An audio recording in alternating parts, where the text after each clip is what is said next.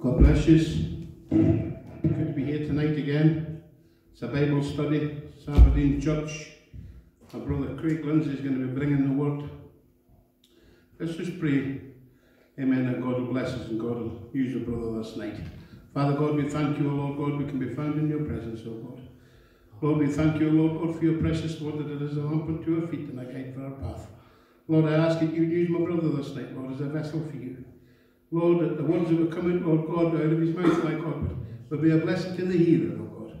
Lord, it would change lives, my God. Lord, it would be restored, O Lord, strengthened and encouraged, O Lord, through your precious word, O God. Lord, we give you the praise and we give you the honour and the glory, Lord, in Jesus' mighty name. Amen. Come, let us sing. Come and let us sing. Come with praise and adoration to our King. Come and let us sing. Come and let us sing. Come with praise and adoration to our King. For he is worthy of your praise, for he is Lord. Who was and is to come.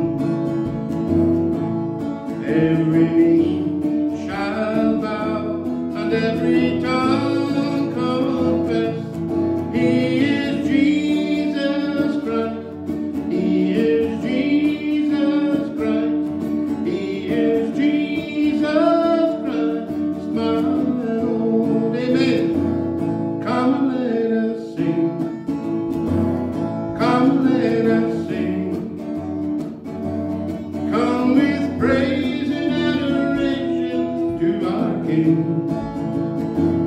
Come let us sing. Come let us sing. Come with praise and adoration to our King. For he is worthy of your praise, for he is Lord. Who was and is to come. Every knee shall bow and every tongue confess he is Jesus Christ. He is Jesus Christ. He is Jesus Christ, my Lord. Amen. God bless.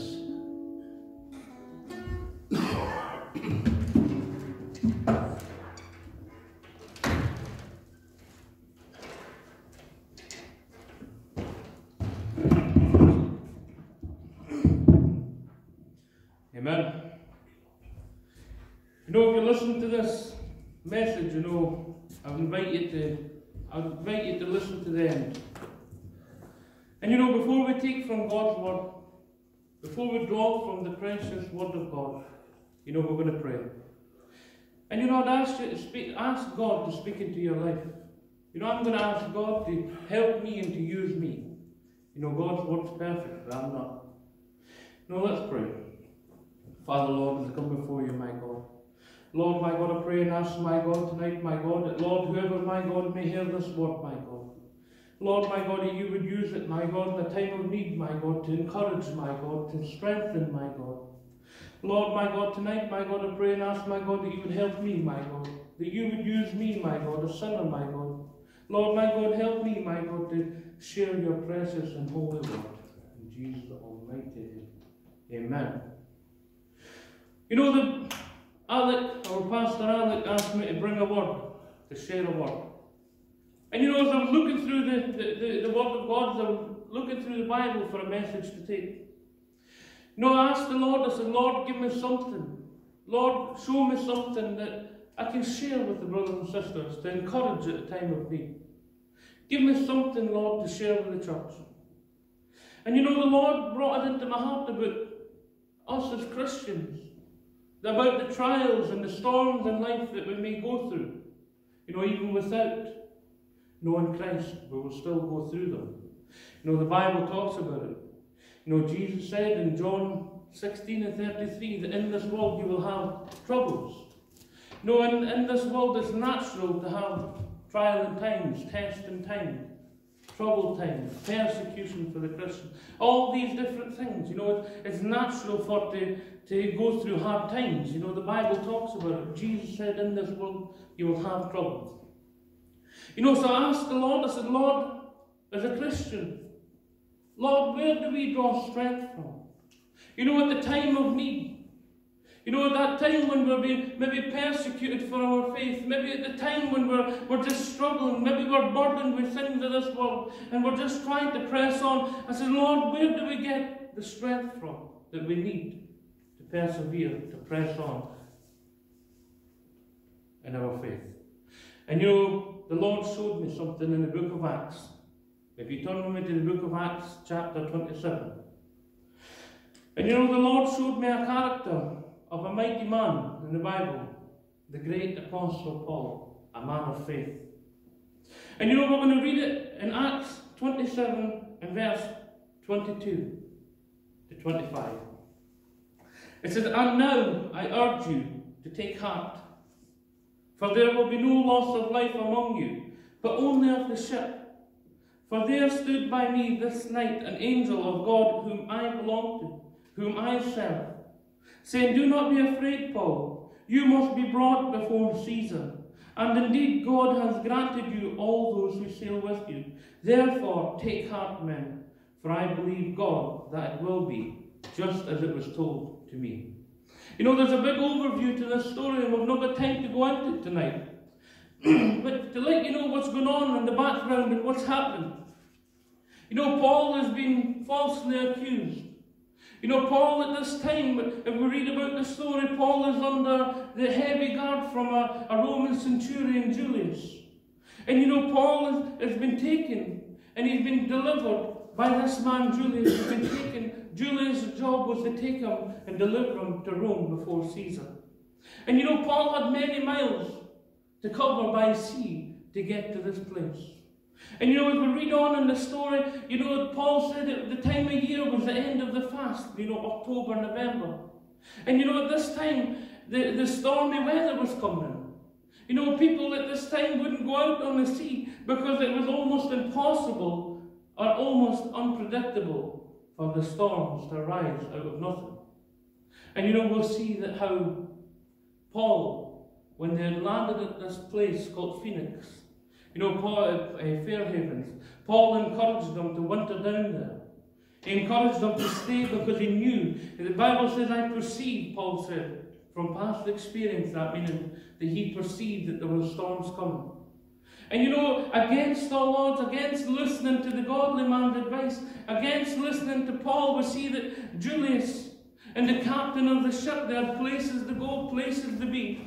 You know, Julius, if he didn't deliver Paul to Rome, if he didn't manage to deliver Paul to Rome, and for somehow Paul escaped, you know, it would have been Julius' life for Paul. You know, so Julius wanted to take him to Rome. He wanted to get them there by any means.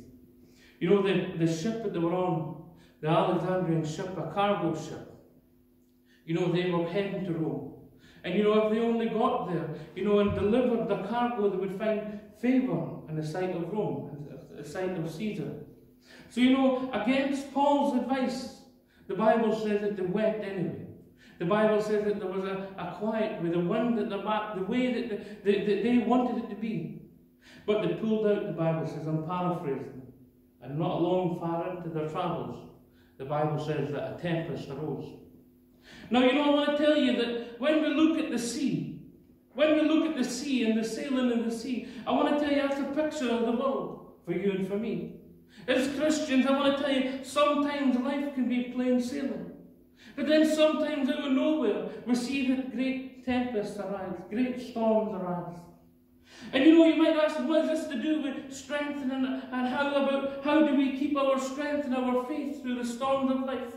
You know, we're going to look at the character of Paul. You know, the Bible says that they were caught in this storm. The Bible says they were in it for 14 days and 14 nights. The Bible says that they were in the middle of this storm. The Bible says a great tempest. You know, the people around Paul, there was 276 people on this boat. The people around Paul Paul, started to fear, started to panic. You know, they tried everything. They tried tying the boat together to stop it from breaking up. They tried taking the implements of the boat and throwing them overboard. You know, they tried taking the precious cargo that they had on board. They tried throwing it over. You know, the Bible says in verse 20, in the midst of the storm, where the fear and the panic grabbed their heart, you know, the Bible said that all hope of being saved had now been lost. But you know, we see Paul, the mature man of God. We see Paul showing his faith, showing the strength of his faith during the hard times of life. And you know, this is where it takes us into this scripture that we've just read. You know, Paul says, "And now I urge you to take heart, for there will be no loss of life among you, but only of the ship." Now, you know, I want to tell you something. Fear is something that spreads. Panic is something that spreads. You know, if I was to run into your home with fear in my heart and show you that I had fear, you know, it's an automatic reaction to have fear and to have panic. But you know, when Paul's in the middle of the storm, in the same storm, in the same ship, the Bible says when everybody else is having fear and panic, here is Paul encouraging them. He says, take heart. Where does Paul draw the strength from? Where does Paul draw this courage from? Paul says, take heart, for there will be no loss of life, but only of the ship. I'll tell you where Paul drew his strength from. The Bible says in verse 24, saying, do not be afraid, Paul. Do not, in verse 23, for stood by me this night an angel of God, to whom I belong, to whom I serve, saying, do not be afraid, Paul. You must be brought before Caesar, and indeed God had granted you all those who sail with you. You know, right in the time of need, you know, Paul was a man that always kept his trust in the Lord. Paul was a man who kept focused on the Lord. But Paul was a man in the time of need that God sent an angel with a word of encouragement to Paul. We wonder where Paul got his strength from. Paul had an angel with a word of encouragement. You know, the Bible says at the time of need, God sent a message of encouragement to Paul. You know, you might be here today and you say, well, how does that encourage me? You might say, well, I've never seen an angel come to me with a word of encouragement. You know, I want to tell you, my brothers and sisters, we have the word of encouragement. We have the word of God that's filled with the promises of the God. You know, when we're in the middle of the storm, you know, when we're in the middle of that hard time, when we're burdened, we feel like we cannot press on anymore, we have the word of God filled with the promises of God. The Bible said, I'll never leave you, I'll never forsake you. You know, the Bible who said that we serve the Almighty God who sees all, who knows all, who hears all. You know, the disciples in the boat, when they were in the middle of the storm, Jesus said, let us go in the boat. You know, Jesus is in the boat with you. Jesus is in the boat with me. And you know, this is where we draw our strength from. You know, Paul said this here in verse 25. He says, therefore, take heart. Take heart. Take courage, man. Take heart. For I believe, God, that it will be just as it was told to me. Where did Paul draw his strength from? Paul drew his strength from hearing the word of God and believing the word of God just as it was told to him. You know, I want to tell you, for you and for me, we must be like Paul. We must pick up the word of God. You know, in that midst of a hard time, we must pick up the word of God. We must read the word of God. We must hold fast to the word of God. Not just hear the word of God, but believe in the word of God. Trust in the word of God. And that's where our strength comes from. That's where our faith comes from. You know, the Bible says that in the midst of the storm, that when they were all praying out, the Bible says that they set their anchors out. Further down in the scripture, they set their anchors out and they prayed for daylight to come. The Bible says just before daylight come, that Paul took bread and he broke bread. He implored them to eat. He urged them to eat. He told them that this would be good for their strength. I want to tell you, for you and for me, food may give us physical strength. But I want to tell you, in the midst of the storm, in the middle of the hard time, when you're burdened and you're weak, I want to tell you, it's the word of God that gives us that spiritual strength to keep going. You know, my brothers and sisters, I want to tell you, we're in this boat together. And I want to tell you, we're all facing a storm right now. We're all facing a hard time. But I want to tell you, it's the Word of God that's going to give us the strength to carry on. You know, maybe you're in this storm, and maybe you're like Paul. Maybe you have faith in the Lord. Maybe you have trust in the Lord. Maybe your faith is strong in the Lord. But I want to tell you, like Paul, we have to impart it to others. You know, fear spreads, I want to tell you, but so does faith. You know, when a man of God who trusts in God stands up and encourages one another, he can encourage that brother. He can strengthen that brother. He can encourage that brother to take from the Word, to be strengthened, to remind them that our anchor is in Christ, and that anchor holds, and that we should continue praying until daylight comes. You know, maybe you're that person. I would encourage you. I would encourage you to encourage the others around you. You know, maybe you're listening to this tape, and maybe you're saying to yourself, I'm just not Paul. You know, I wish I was strong in my faith. I wish I was strong in my faith, but I'm just not Paul. And you know, I'm in the middle of a storm. I'm in the middle of a hard time. I'm burdened and I'm pressured, and I'm just not Paul. I don't have that kind of faith. How do I get that faith? You know, 10, 12 years before this letter, you know, we read about Paul when he sent a letter to the church of Corinth. You know, he said, I do not want you to be ignorant. I want to remind you about the trouble that I had in Minor Asia. You know, Paul talked about the time when he was persecution, when he was under great trial, under great pressure. The Bible says that Paul said, he says, I do not want you to be ignorant. I do not want you not to know. He said, I want you to understand about the trouble that I had in Asia. That I was burdened beyond measure, beyond strength, even though that I despaired of all life. You know what that word despair means? Is that I give up all hope. You know, but in verse 9, in that scripture, 2 Corinthians 1 and 9, Paul said, I never learned to trust in myself, but I learned to trust in God. I want to tell you, it's the hard times in life, it's the trials in life that build and mold and shape. You might say, why can I take encouragement? You know, the Bible says, count it all joy, my brothers and sisters, when you fall into various trials. You know, it's hard to count it as joy. What is it? It's not comfortable, it's not pleasant. What is there joy in it? I want to tell you, like Paul was molded and shaped. Paul, through the hard times, through the trials, and through the burdens of life, he learned to trust in God. And you know, when we look further forward in Paul's life and his ministry, you know, we see Paul here in a ship where people, in verse 20, said, and they're losing all hope.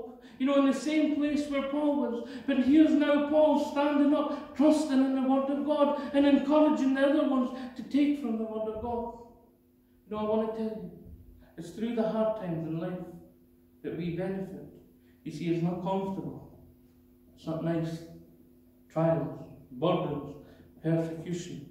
But you know, through this time, when we feel like we cannot go on anymore, when we feel like giving up, you know, the Lord is molding and shaping and building character. You know, I want to tell you, and I want to encourage you in this, that the Lord is there with us. You know, the Lord has set out all that we need. He has given us the strength. He has given us the Word of God. But we must be like Paul. We must hear the Word of God, and we must believe in the Word of God. We must trust in the Word of God at the time of need. We must put our anchors in Christ, and we must pray until daylight comes. You know, this is a storm, a season in the past. But I want to tell you, you can come out the other side a bit more molded, a bit more shaped, a bit more strengthened in your faith if we just only hold on to the Word of God. And you know, I'm going to finish on that. I'm going to finish on this. You know, maybe you're in a storm now. Maybe you're struggling. Maybe you're finding it hard. Pick up the Word of God. Pick up the Word of God. You know, when we read the Word of God, when we learn about God and who God is and how God is sovereign and God is in control, you know, it gives us peace in our heart. It gives us peace to know that, you know, this is a big storm, but our God is bigger. You know, I hope this message encourages you. And you know, if you're in this place, like I said, draw from the Word of God. Trust in the Word of God. And be like Paul. Set your anchors in Christ and pray until daylight comes. God bless you. You know, I'm going to pray. I'm going to ask the Lord. You know, if you're listening to this message, I'm going to ask the Lord to encourage you and strengthen you. You know, you pray and ask the Lord to strengthen you. Father God, as I come before you, my God, Lord, I pray and ask, my God. Lord, my God, for whoever, my God, may hear this word, my God. Lord, I pray and ask, my God, that you would use it, my God, at this time, my God, to strengthen, my God, to encourage, my God. Lord, to build up, my God. Lord, my God, that you would, Lord, reveal yourself, my God, through Scripture, my God.